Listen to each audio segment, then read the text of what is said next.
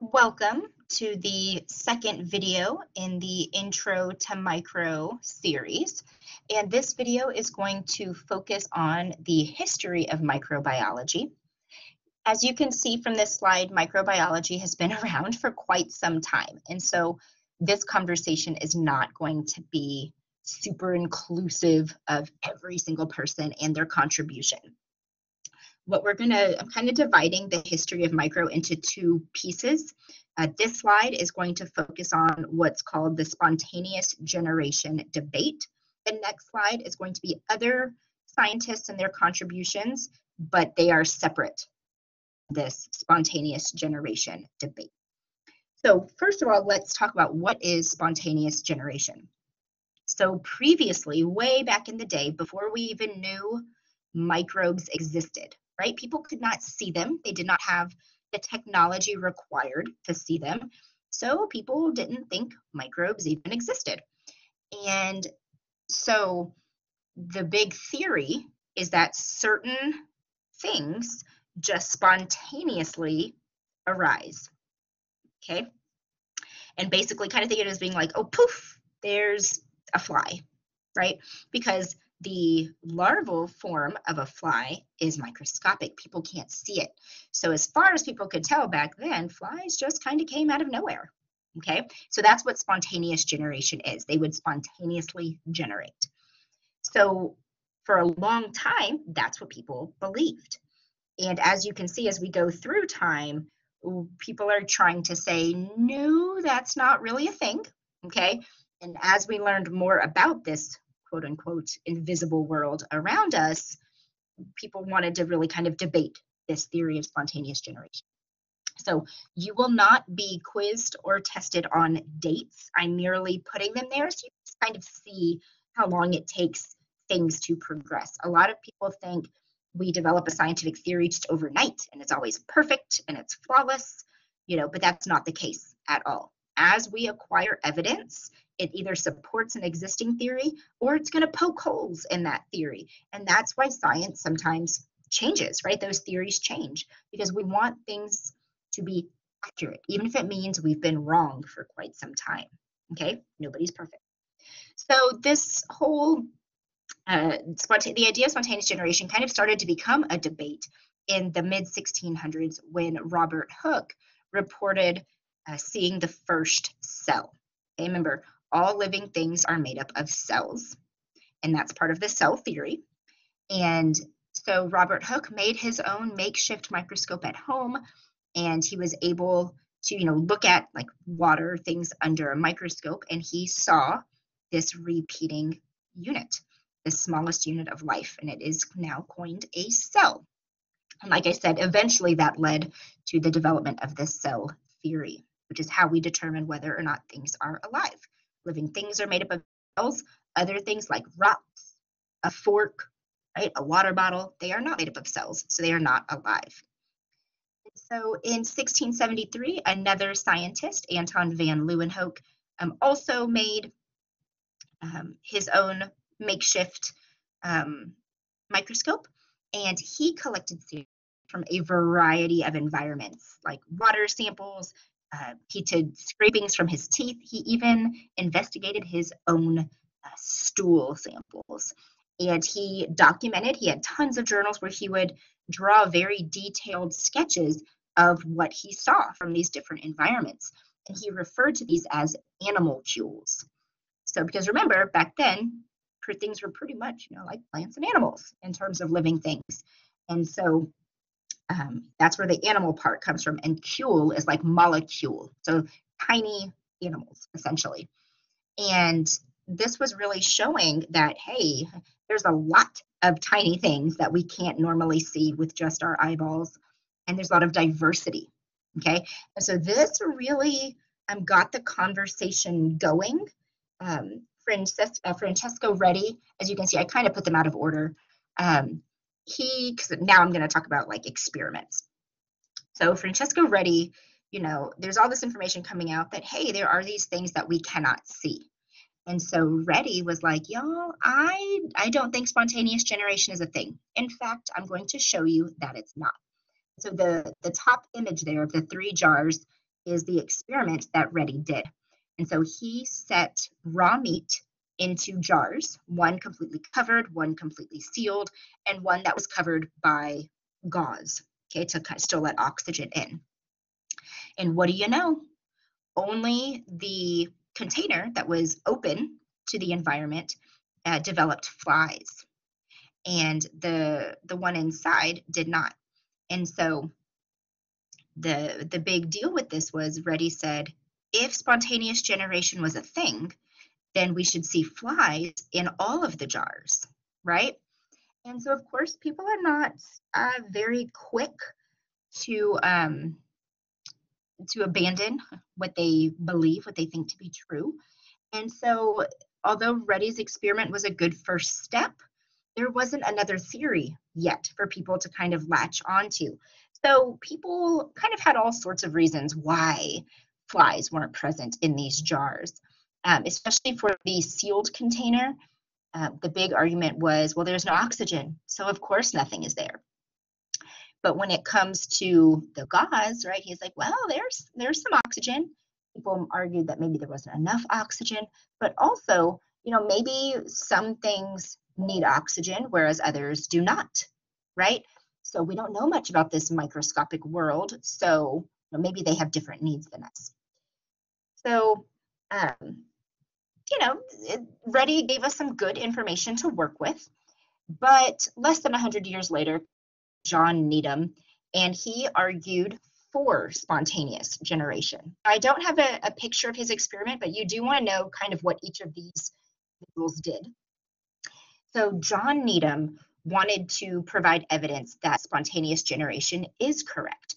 And so he got a glass flask and he put beef broth in it and he boiled it, right? Because in theory, if you boil this beef broth, anything already in the beef broth will die.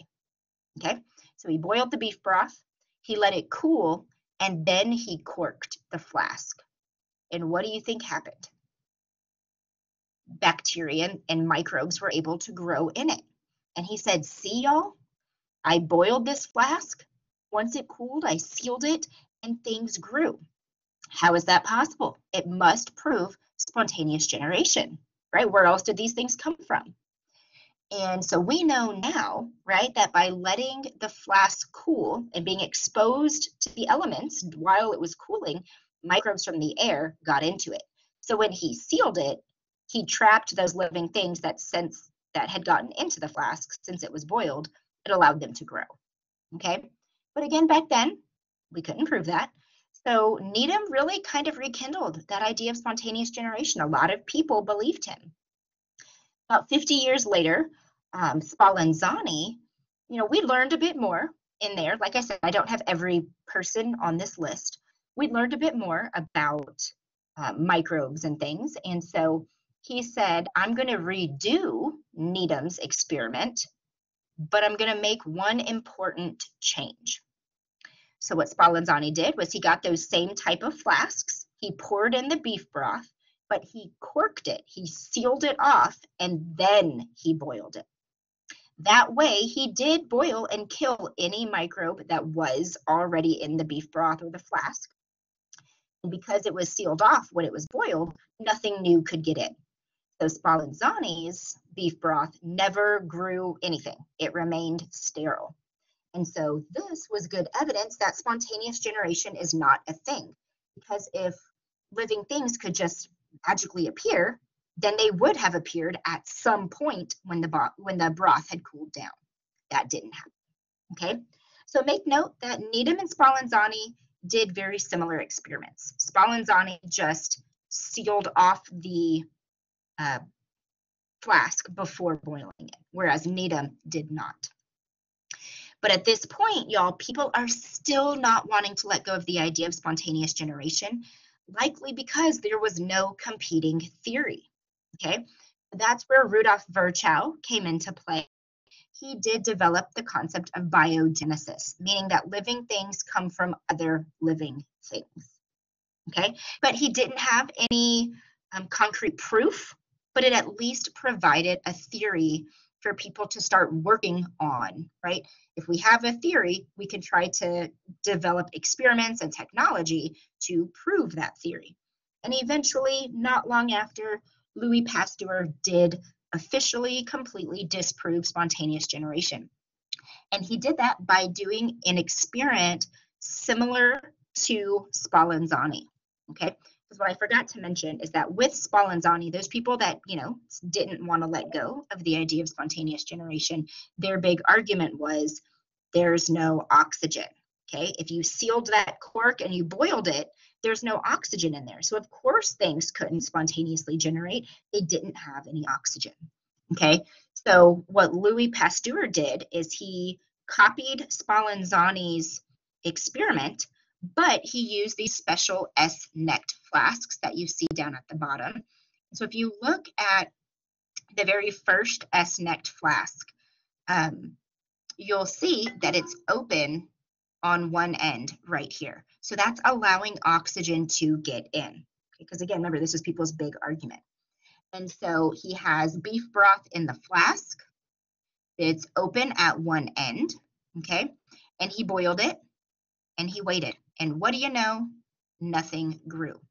Now, don't get me wrong, y'all, because the flask is open at one end, air could get in, bacteria could get in, right? But bacteria couldn't climb up this hill to get into the broth, okay? So as you can see in this picture, this little curve here, kind of like the curve of a sink that collects water, anything that did get into this system was trapped there, okay? To further make his point, he took these sterile broths that had already been boiled, that nothing had grown, he broke the top of it and allowed air and microbes to get in, and what do you know? Within a day or two, growth occurred. So he essentially showed that spontaneous generation is not accurate, but he also showed that there are bacteria in the air. Okay, they're all around us, because when he broke open this flask, all those microbes got in, and then we saw bacterial growth. So Pasteur has done a lot for microbiology. And not only did he finally disprove spontaneous generation, he developed pasteurization, which is how we drastically decrease the number of microbes in things like milk.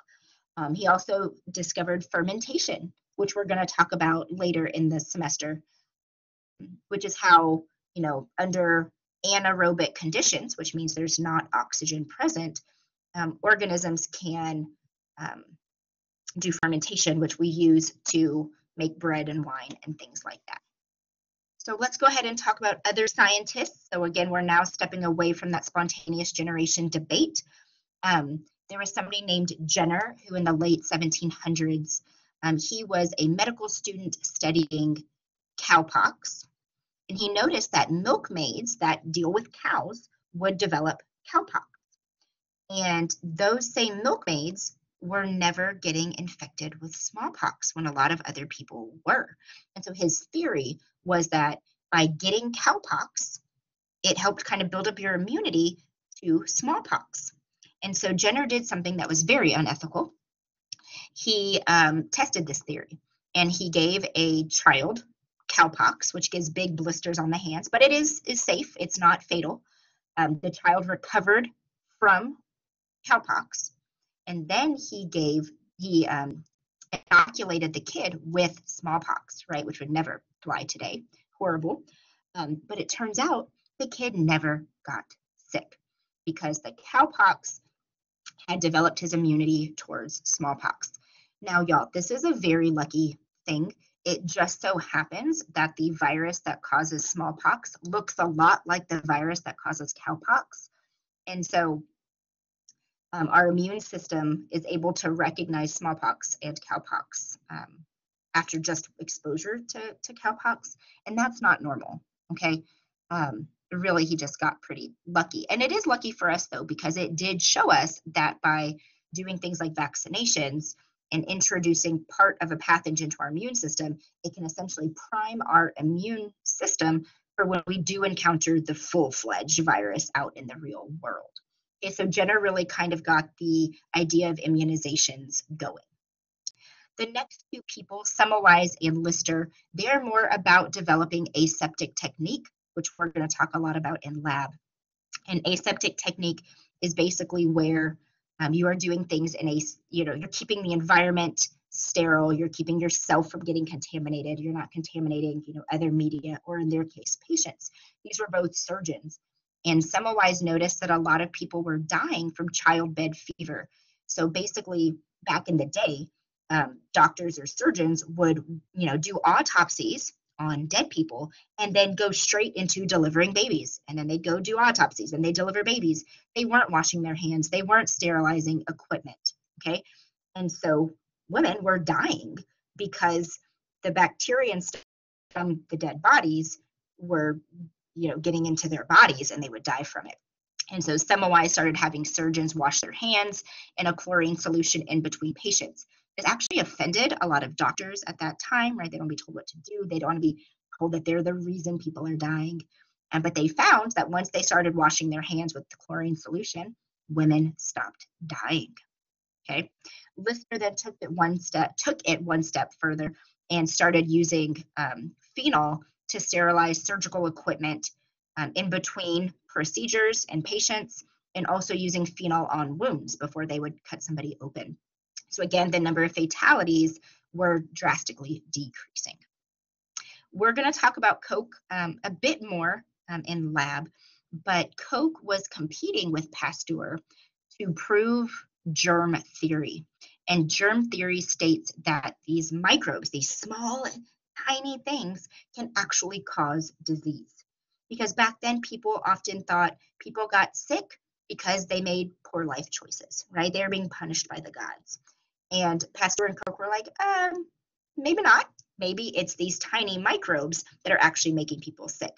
And so they were both competing to try and prove that, this one bacteria causes this one disease, for instance. And Koch ended up winning because people in his lab developed agar plates. These form of solid media that we can grow and culture bacteria in the lab. And that allowed him to win this race because, he was studying anthrax, and the bacteria that causes anthrax is called Bacillus anthracis. And they could recover Bacillus anthracis from an anthrax patient, but they couldn't grow it up in a lab, which they needed to do because they then needed to infect a healthy animal, because that healthy animal should then become sick, right? If you introduce the bacteria to them. But without growing something in the lab, they couldn't do that, okay? They couldn't prove that the healthy animal had been infected. And so once somebody in Koch's lab named Hesse, who's a female, actually suggested they use agar plates, they were able to grow the bacteria in the lab. They were able to intentionally infect a healthy host. They saw that host got sick. They could again extrapolate the bacteria from that newly sick animal, and voila, there was evidence that that bacteria had caused that disease. Okay, so Koch provided that key piece of data to say that yes, microbes can make us sick. Ehrlich is somebody we'll talk about in a much later time, but he developed the theory of selective toxicity. And basically that means we want drugs, antibiotics, to be toxic, right, and lethal to the pathogen, to the bacteria, but not to the host, right? We don't want to also get sick when we take an antibiotic. And so Ehrlich is one that worked really hard to find drugs. They were studying syphilis at the time, a drug that would kill the bacteria but not harm the patient. Okay, and so we still use selective toxicity today. What we give somebody as a form of treatment, it needs to be more dangerous for the pathogen and hopefully not too dangerous for the host. And then the last person is Fleming, and he, I think he went off on vacation or something, and he was studying bacteria, and he had, grown some bacteria in the lab on these little agar plates. When he was away for a while, the plates were just left out at room temperature. And when he came back, there was fungus growing all over these plates. And rather than just throwing these plates out, he looked at them. And what he observed was that a lot of the bacteria could not grow right up against the fungus.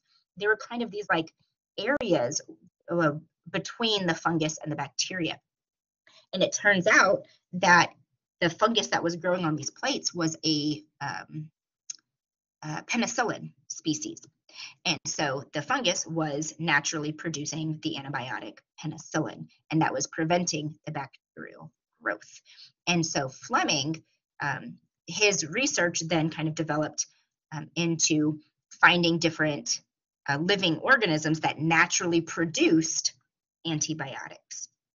And so he kind of got that ball rolling. Thank goodness, right? All right, so let's wrap up with checking your understanding. So again, I recommend you pause the video here and do your best to answer these with just your brain, and then go back and check yourself with your notes. So I'm going to go ahead and go through these real quick. So Reddy was the one who placed decaying meat in jars to disprove spontaneous generation. Remember, he was the first one to really try and attack that theory. It wasn't until Virchow developed the theory of biogenesis that people started to kind of abandon that idea of spontaneous generation. Remember, biogenesis is the theory that living things come from other living things. The next scientist here, Hooke, remember, he was the one to make his own microscope, and so he is the first person to report the cell, which is the smallest unit of life. Pasteur did a lot of things, but the answer on here that works is H. He used S-necked flasks to completely and finally prove spontaneous generation because it allowed oxygen into the system. He boiled the beef broth and nothing grew. Remember, then he broke the flask, and that allowed microbes from the air to get in, and eventually there was growth. He also proved that there are microbes all around us. All right, number 5, Van Leeuwenhoek. He did G. He made his own microscope, and he, remember, collected samples from different environments, his tooth, stool, water, whatever, and recorded what he saw, and he called all those tiny things animalcules. Robert Koch provided evidence to support germ theory, and he was only able to do so because Hesse was a female that suggested using agar, which is a solidifying agent, to make media in the lab, which allowed them to then grow bacteria in the lab. Fleming then accidentally discovered penicillin. Remember, he's the one that had the fungus on the plates. And then Lister helped develop aseptic technique, and he did so by using phenol during surgeries to sterilize equipment. And they saw that the number of patients dying drastically decreased. All right, y'all, that is it for this video. Let me know if you have any questions.